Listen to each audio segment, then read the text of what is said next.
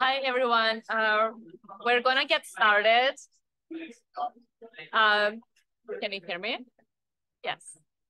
Hi, thank you for joining us today for our LiPS. Our speaker today is Professor Jordana Ramalho, Associate Professor of Development Planning for Diversity at University College London. As usual, my name is Anna. I'm a PhD student here at the Urban Planning Program. I'll be moderating this section. A couple of logistical things to look at. So first of all, we are recording today's lecture. So if you don't wish to be recorded, please keep this in mind. After the presentation, we'll have time for Q&A. We will start our Q&A session around 2 to 15 p.m. So we'll have enough time for everyone's questions. I will give everyone opportunity to ask their question, but please limit yourself to like one question at a time, probably. And to ask questions, please just raise your hand and I will get it to you. And with that, I'm enlightened to introduce our speaker for today. Jordana Ramalho is an associate professor in development planning for diversity and the co-director of the Master of Science Urban Development Planning program at the Bartlett Development Planning Unit at University College London. Spanning the fields of urban geography, development studies, and feminist urban political ecology, the research explores the social spatial trajectories of urban development in the Philippines, with a particular focus on disaster risk governance, resilience building, urban regeneration, and the intersectional dynamics of dispossession, displacement, and collective action that accompany them. Jordana has more than 15 years of professional experience of working with non-government organizations in the UK, Canada, East Africa, Latin America, and the Philippines to support their operational and strategic interventions related to diversity and social inclusion, gender mainstreaming, HIV/AIDS, housing and homelessness, youth offending, and food security. Much of this work has focused on building institutional capacities to work with marginalized groups and to embed intersectionally attentive policies and approaches into their development practice. So please welcome Professor Ramalho. Thank you very much, Anna. And thank you all for welcoming me here today. I'm absolutely delighted to be here and to have an opportunity to share with you what is the essence of like the work that I've been doing for the past 10 years. So starting off in my PhD, like many of you today, and now is kind of, I'm expanding that work. So as indicated by the title, today we're going to be speaking about informality in the city, and specifically looking at that in the context of Metro Cebu, which is where I've been working since 2014. And just to kind of contextualize this focus. So as I said, this is like both my past research, which I did in my PhD, and it's showing my evolving research trajectories, right? So what I'm hoping to do today, it's the first time I've presented it all as one, is to really showcase the links and like center my analysis of urban development in the city through a lens of informality and really trying to think through the ways in which the treatment of informality is like really central to urban development plans, but also to kind of what I call technologies of governance that relate to climate change, sustainability, and resilience building. So hopefully I make that case effectively today. But in saying that, I'd really push you to kind of help me think beyond what I'm presenting you today, because I'm trying to expand, particularly the latter part of my presentation.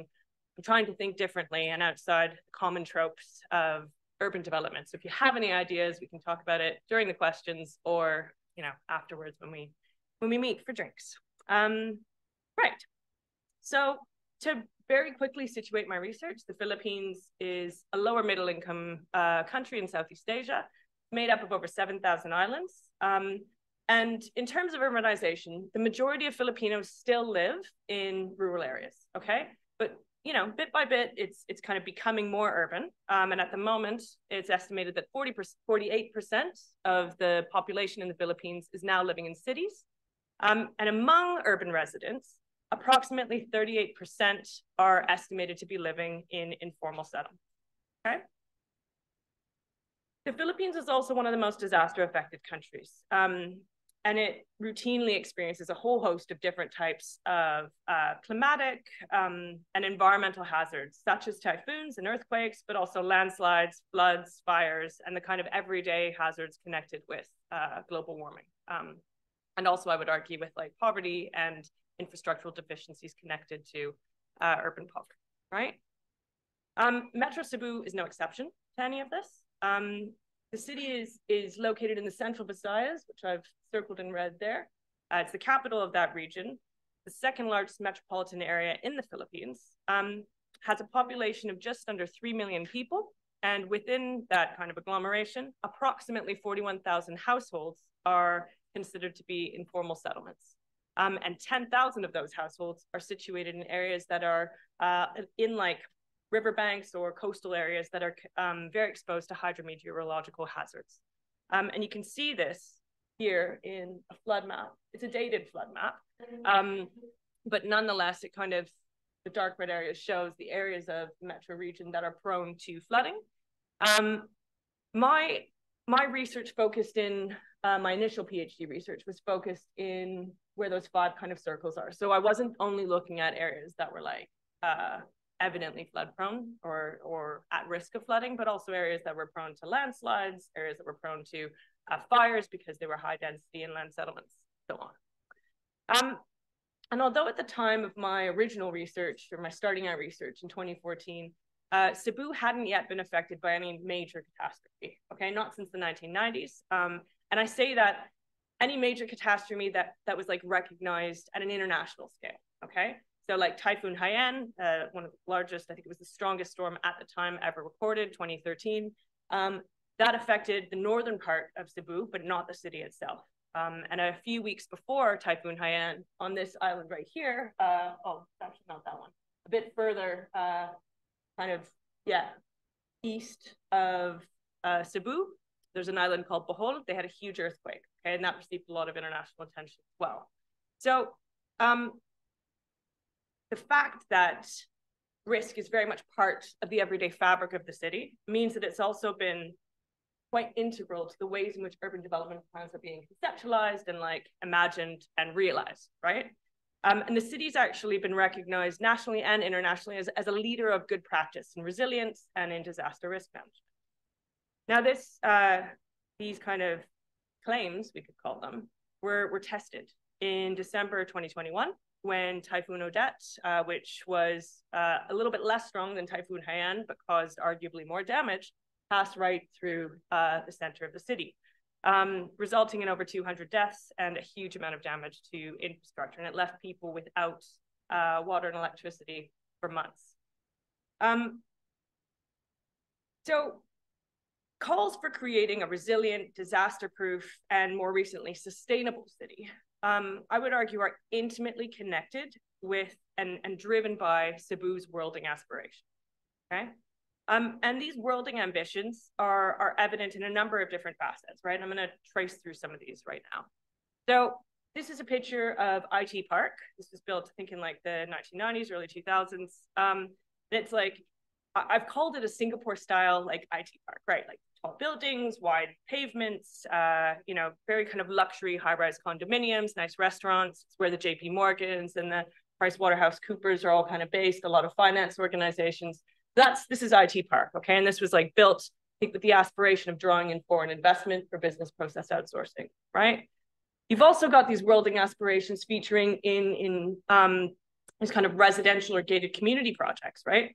This is a billboard I took a photo of, and it's a gated community that aspires to or claims to contribute to the transformation of Cebu into a world-class lifestyle destination, right?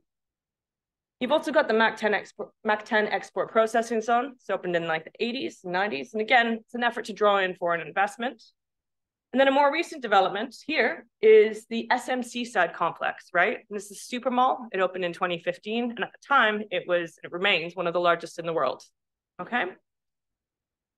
But as clearly depicted in this photograph here, which I took, same mall next to one of the neighborhoods that I was working in for my PhD.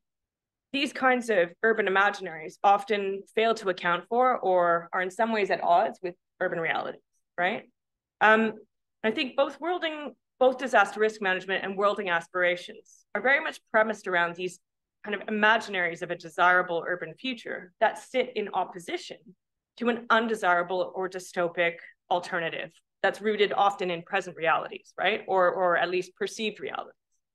And I would argue that these mutually reinforcing agendas, as I see them, of modernization and disaster risk management represent an emerging system of governance in Metro Cebu that is prompting a socio-spatial reorganization of the city along socioeconomic lines.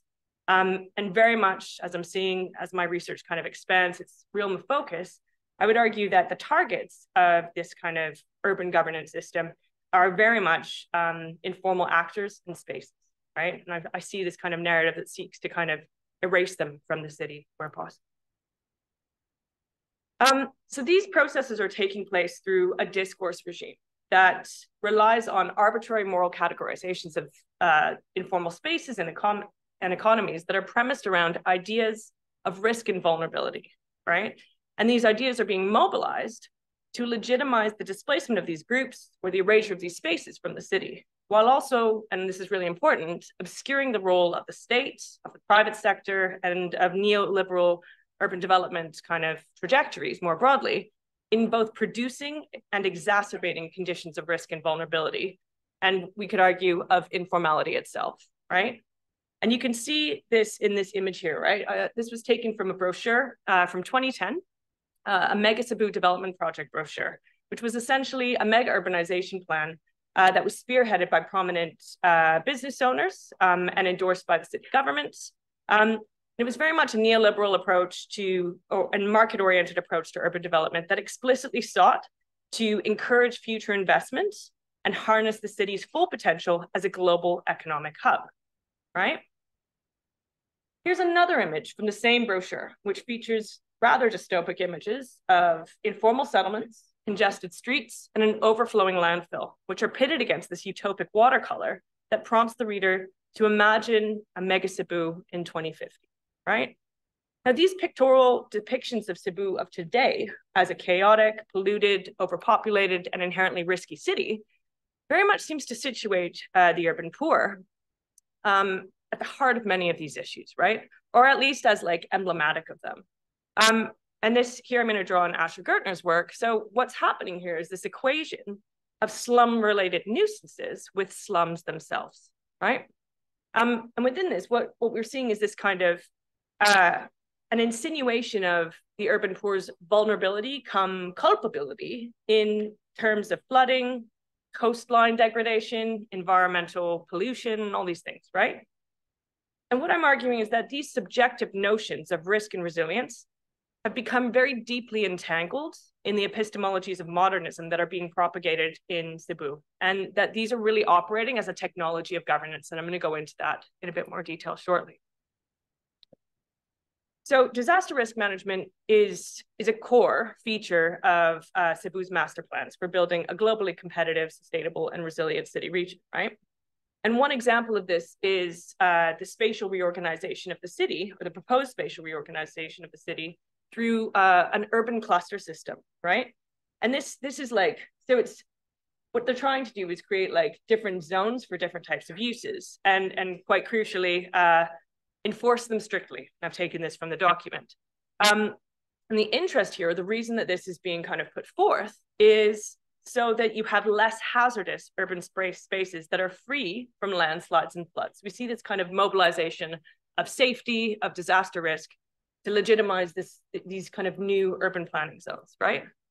So within this, one of the key things I want to draw your attention to is there was a proposal to change the actual city limits. Okay, so this is Cebu.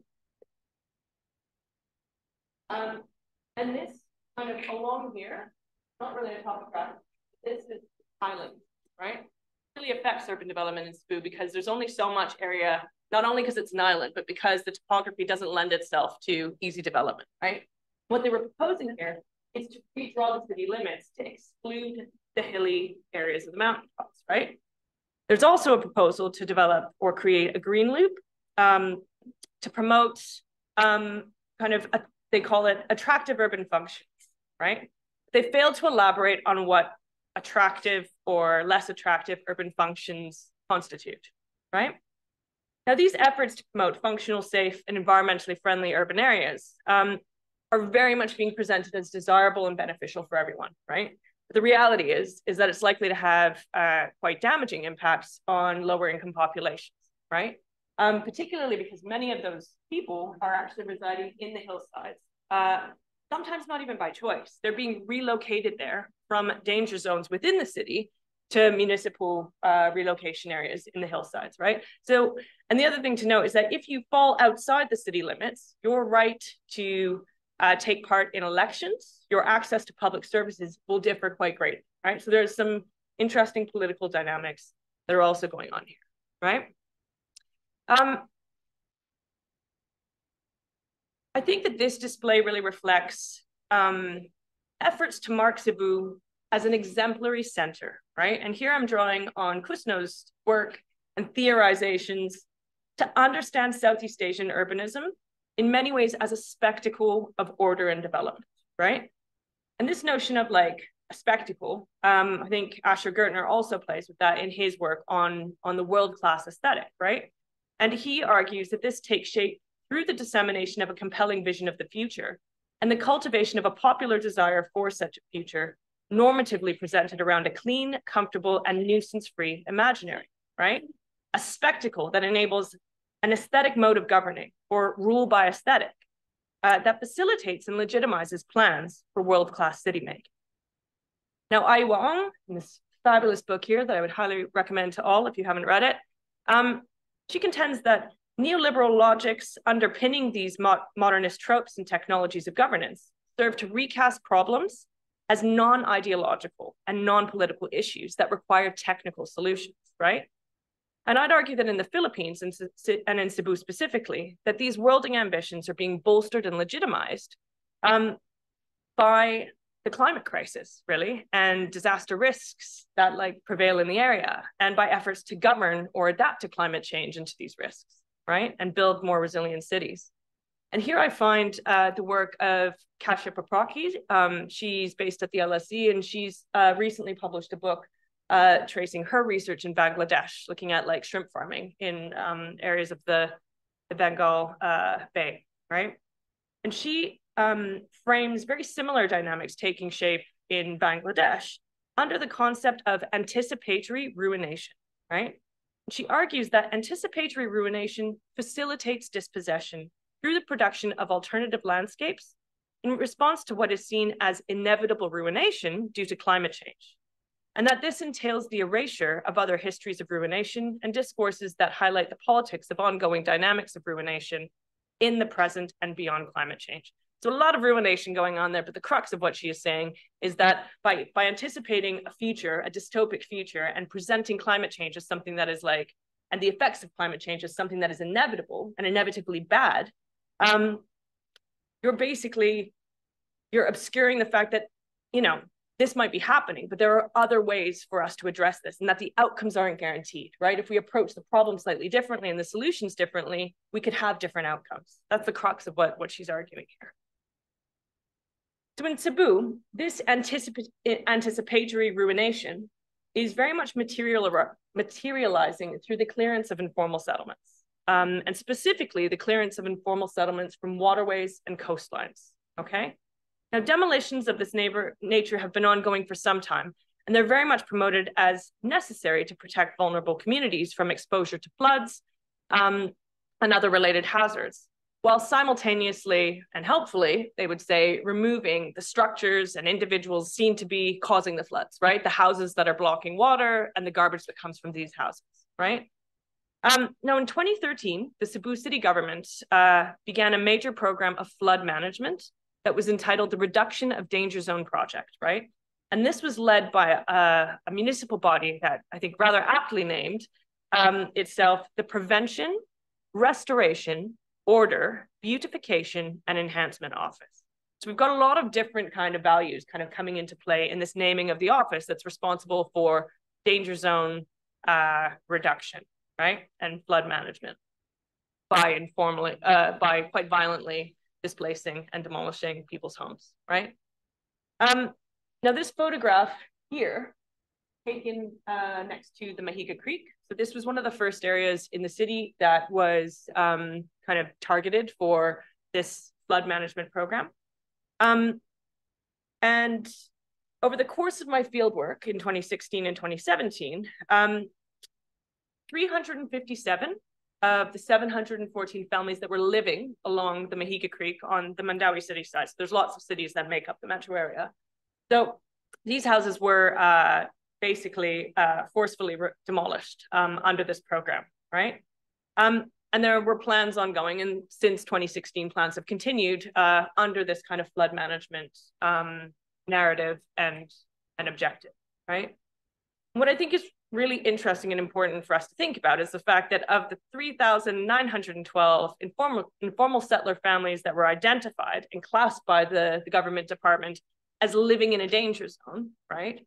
They were only classed on this basis due to their proximity to waterways, right? There was no discussion of other informal settlers that were living in areas that were prone to landslides, that were prone to fires, that were in heat traps.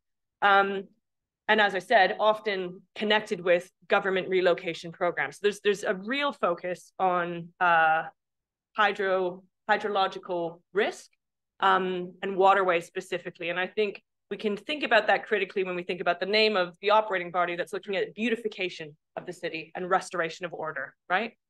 So I'll leave that with you.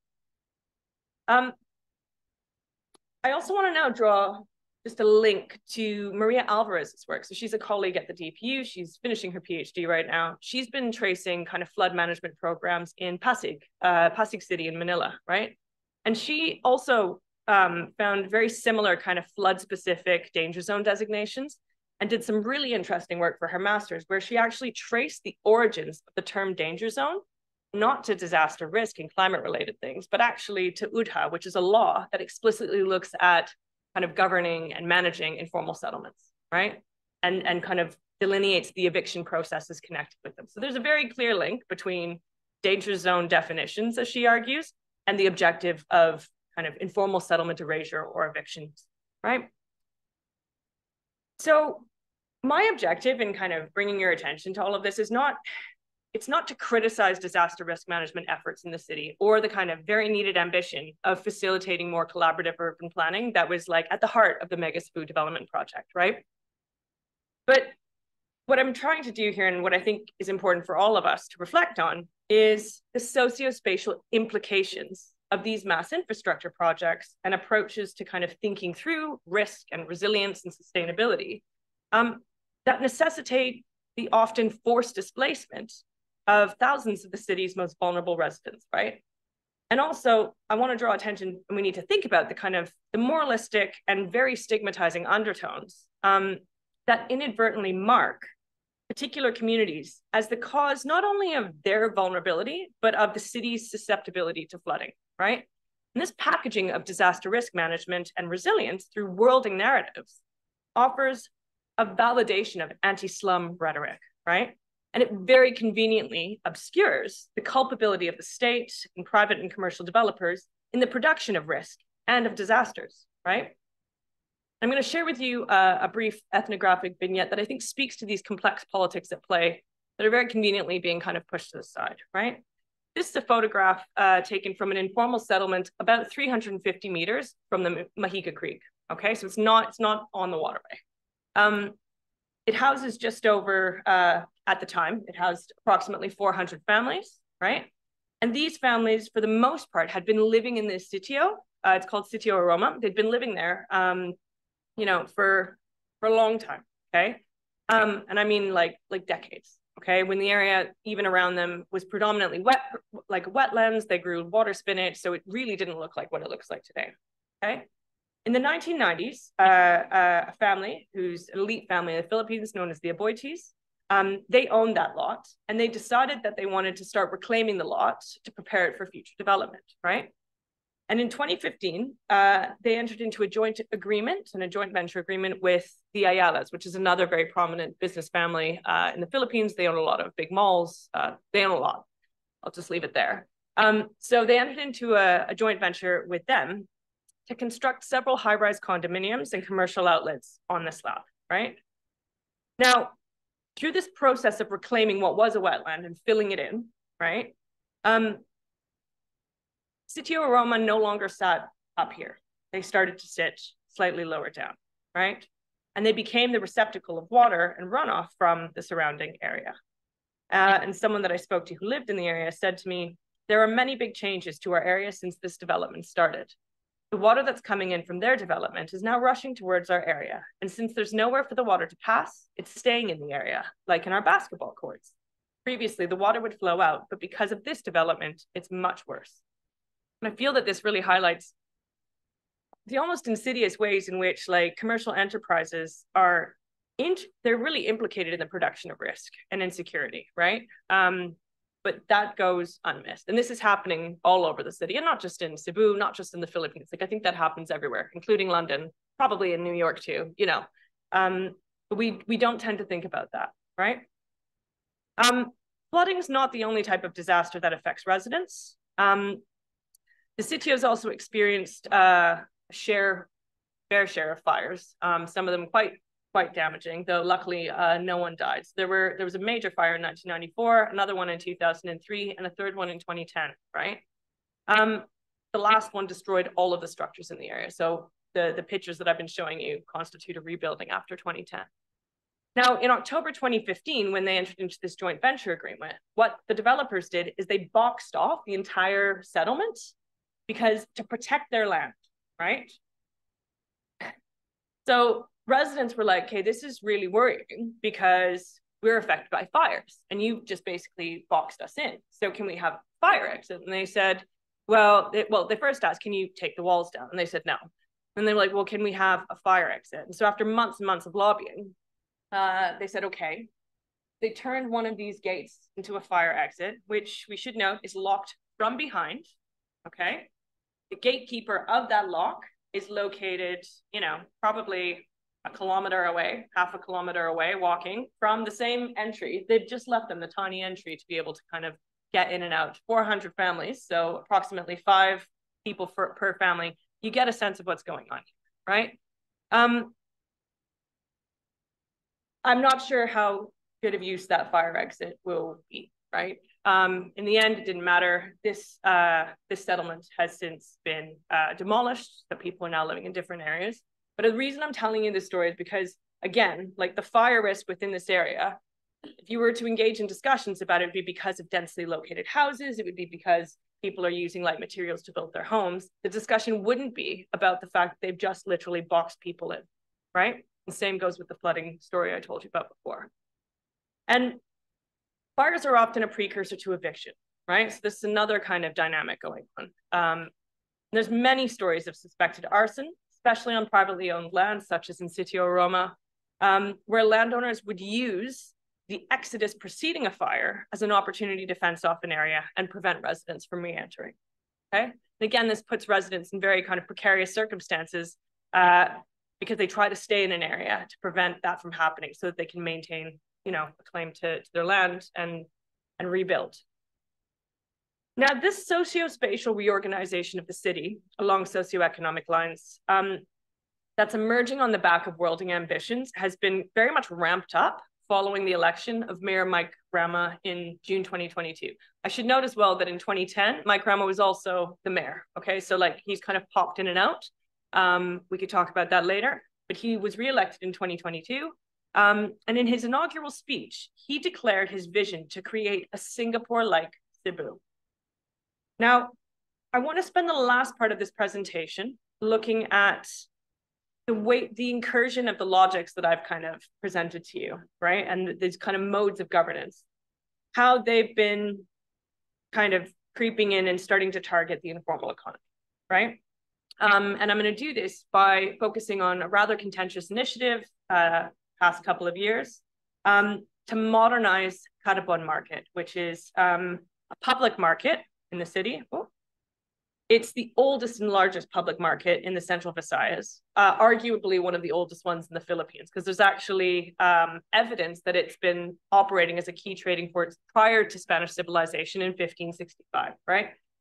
If you remember my map at the very beginning showing the Central Visayas, it's such a strategic location. Like Cebu was supposed to be and started off as the actual capital of the Philippines, right? Because it was a key trading port that connected all of the different islands. It's also where the Spaniards first landed, right? So I'm saying all this just to say Carbon matters. Like it's an important historic site. It's an important point of trade. Anything that's coming north or from the north moving south by boat, probably going to pass through Cebu. Okay. So it gets its name. I think this is important to note. Carbon gets its name from, because it used to operate as like a coal, what would you call it? Like a coal factory. And you can see the old coal piles like standing right there. So the entire area was covered in like soot and dust, including many of the inhabitants and people that resided there, right? The area's been largely stigmatized as like dirty, as like unclean, and the residents of that area have been largely stigmatized accordingly, right? Now, many people moved to Carbon to engage in trade, right? And happened to get covered in the soot that was there when it was operating. The moment, at least at the time that I started this particular piece of research in May of this year, there were approximately 4,000 ambulant vendors and about just under 2,000 stall holders that were operating from here. And that's just registered, right? Because there will be a whole bunch of people, such as this girl down here, who arguably are among kind of the most vulnerable and poorest, who rely on that market to trade everyday subsistence, right? So they'll collect shells from the shoreline, they'll trade shells for rice, and that's how they sustain themselves on a daily basis. And they're not accounted for in these figures. Now, in January of 2021, the city government entered into a joint venture agreement with Megawide Construction Company, right? And this is a firm, it should be noted, that has also been contracted to build and has built most of the city's big malls, okay? So the joint venture agreement set out plans for the commercialization and privatization of the Carbon public market, right? And the aspiration was to transform it into a business center that consisted of like a wholesaler hub, a transportation hub, a lifestyle village with shops and restaurants, an airport check-in, and they also had like a park with a chapel. So it was like covering several bases. I would ask you who this is serving, right? Something to hold in the back of your mind. But this was the proposal. It's very much been a project that's pitched as a heritage preservation and economic revitalization endeavor, right? The construction was due to be kind of implemented over a 5-year period. And it entailed relocating existing vendors and stall holders to this multi-story complex here, right? I think it was a 4-story complex. And on the right, you see Puso Village, right? So Puso Village was supposed to be the city's newest shopping and gastronomic destination, featuring homegrown like kind of favorites and well-loved food brands that showcase the heart and soul of Cebu. So I'm quoting here from a brochure. And the construction of the village is in the shape of puso, the hanging rice, right? This is a Philippine and Cebu-specific meal, delicacy, right? So you can see it's really playing on identity of Cebuanos, right? And the church across the street, they constructed a huge replica of the Santo Niño, which is a saint that, again, is really central to Cebuano culture and to the Philippines more generally, right? Now, very similarly to the urban development narratives that I introduced you to in the context of disaster risk management, this project is also being presented as a solution to Carbon's problems in infrastructure, sanitation, and the environment. And they also state that it aims to revitalize Carbon's history and heritage and economic relevance towards a first world Cebu. Okay? So this is like the ambitions and aspirations behind this project. So the revitalization or redevelopment of the market is very clearly tied to worlding logics of the neoliberal city, right? And you can see this not just in the naming of Megawide's subsidiary, Cebu to World, who are supposed to be the kind of governing body that would be responsible for collecting fees from vendors and for maintaining the market, right? But you also see it in the aesthetic mode of governmentality that's being explicitly articulated in the kind of program promotions and also in this kind of narrative here from a representative of the Cebu City Market Authority. And he said, I'm just going to pull a couple of things out. You know, when the city's aiming for Singapore-like city, everything should be pleasing to the eyes, especially to the tourists. Everything should be nice and clean and orderly. So we see again, these narratives of restoration, order, beautification playing out. And the other thing that was really interesting is that this kind of very kind of Foucauldian governmentality kind of narrative coming through, in the sense that people should be disciplined in this Cebu-like or Singapore-like Cebu, right? People should be disciplined, cleaned, and orderly. All right. So what happened? Well, taking advantage of lower numbers of vendors and footfall during the lockdowns that were imposed due to the pandemic, project was ushered through without public consultation. An injunction, interestingly, was also simultaneously filed by the Cebu Port Authority, who actually owned the land on which the Puso village was being built. Now, you'd think that you would maybe check with the owners of the land before you went and build these things, right? But they didn't. The Port Authority said we had loaned the land to the city government, and so it's not like lawful for them to engage in a private development joint venture agreement without consulting us or involving us in the process. So that injunction has been upheld as of recently. This is all happening like imminently as we speak. So that there was a court hearing a few weeks ago. So that's been upheld, which means that the Puso village that you saw constructed there has been constructed, but can't be used. Okay. So what that means is that you had this whole group of investors who would they'd invested money in this. They were supposed to be operating in Puso village. They couldn't do that anymore. So they're really upset. They're kind of banging on the doors of Megawide and the city government. So the city government, to like calm them down, they're like, okay, fine. We're going to move you here to this other area, which is Freedom Park and Warwick Barracks, where there were high concentrations of food vendors. That was where that big 4-story building was supposed to be built, right? Instead of having all these kind of private entities that were in Puso village got moved, and they were moved in order to make space for them, basically. People who were residing in Warwick Barracks and Freedom Park were told with very little notice that they had to dismantle their stalls. We're talking people that have been there for generations, okay? Many people also living at these stalls so that they can operate for as many hours of the day as possible, literally almost overnight, having their livelihoods and homes demolished, right? Some people were able to push back, but the majority were forcibly relocated to an interim building. I'm showing you this. This is basically kind of one market here. It also spans in some of the side street sides, and an interim building currently.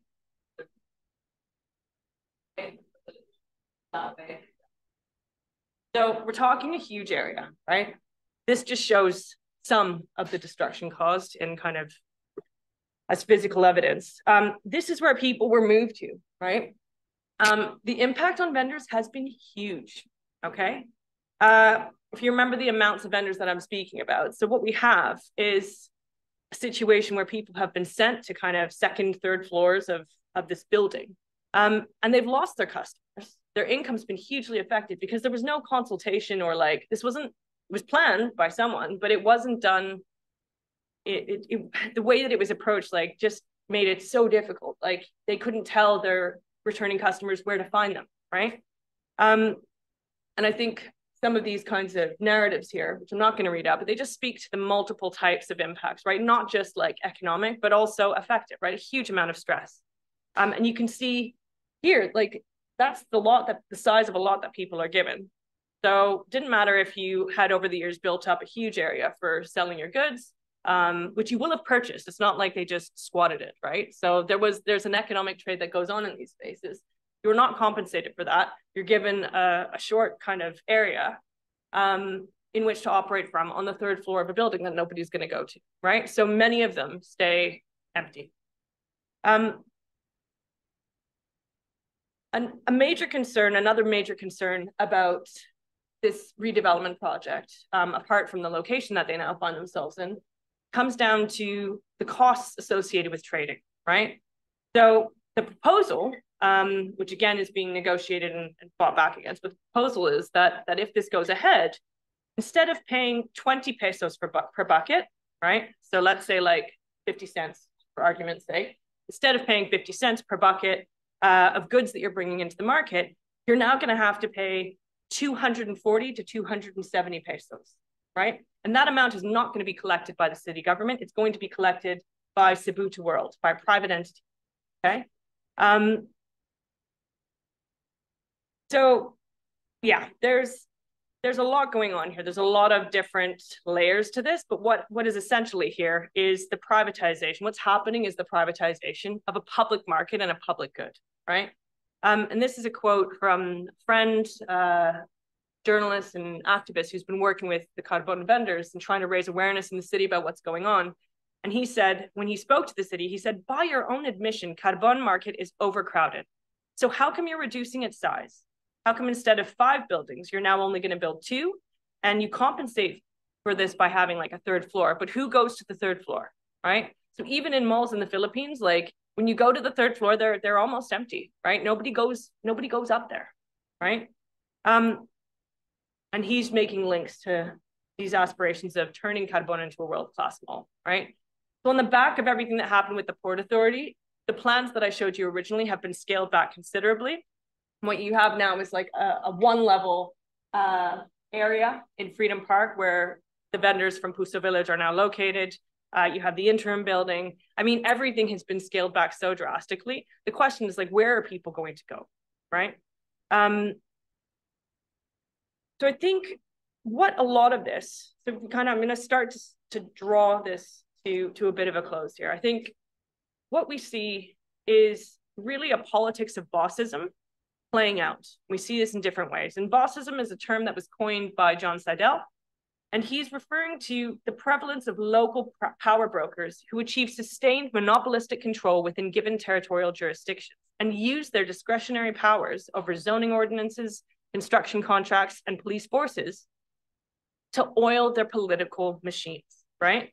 And to serve as gatekeepers to foreign investors and Manila-based investors, and also I would argue Cebuano investors, right?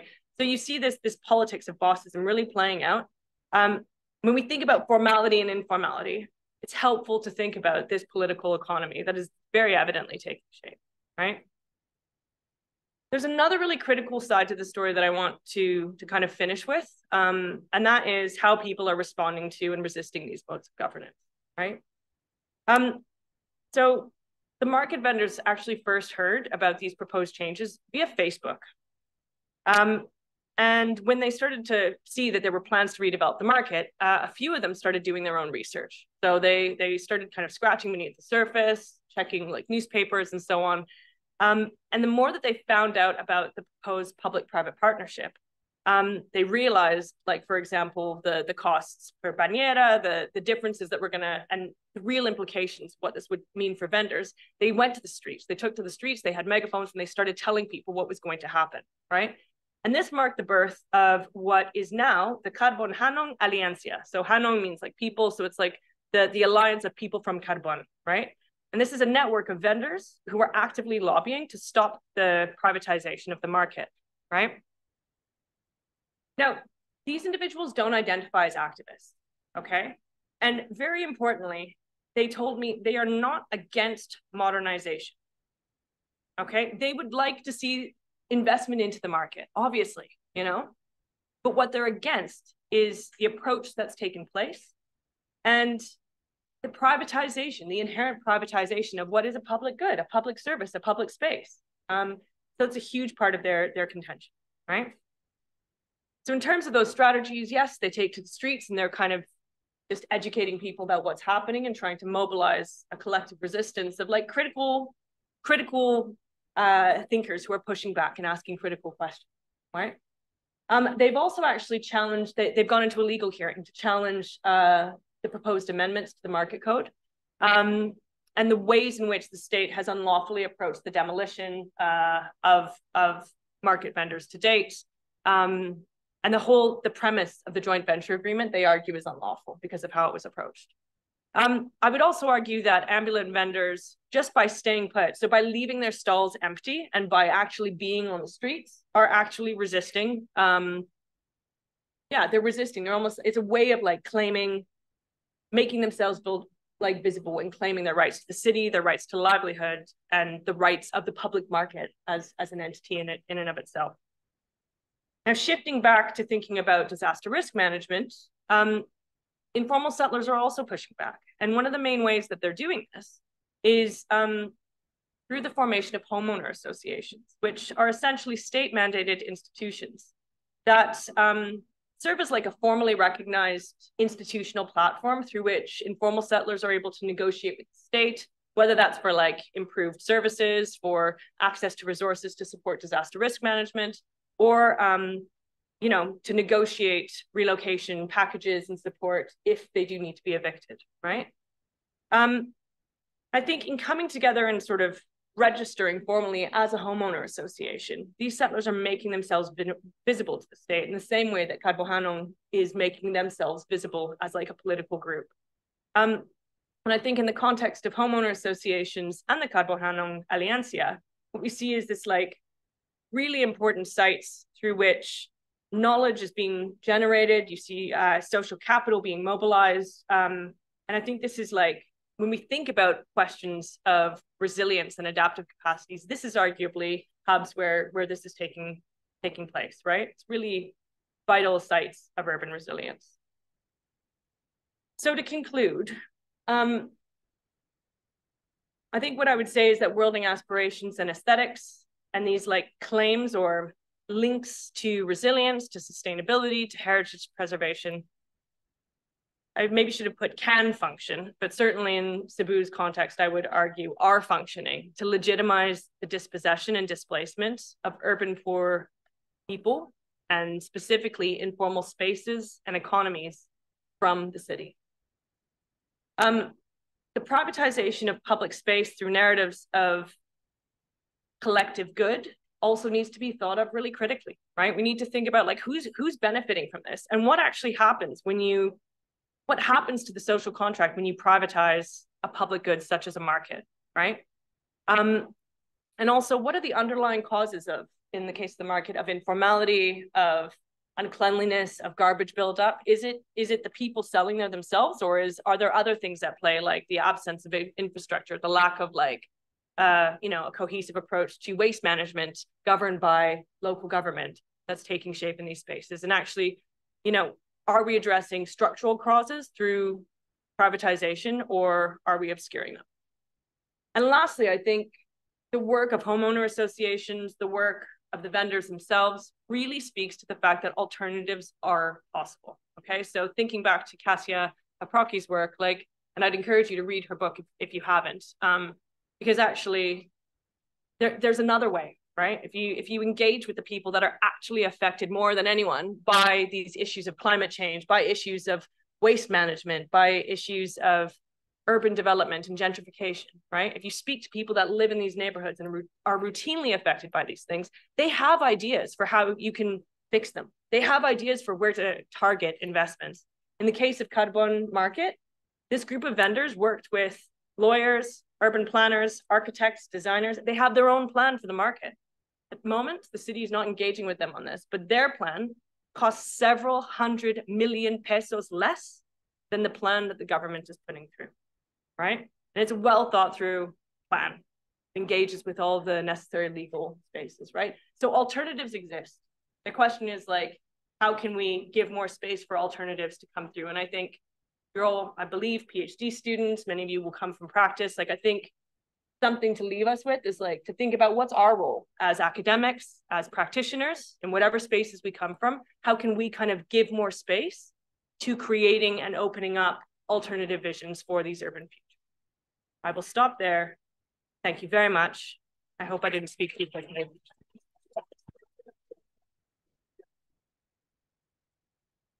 Thank you, Professor Ramalho, for this talk.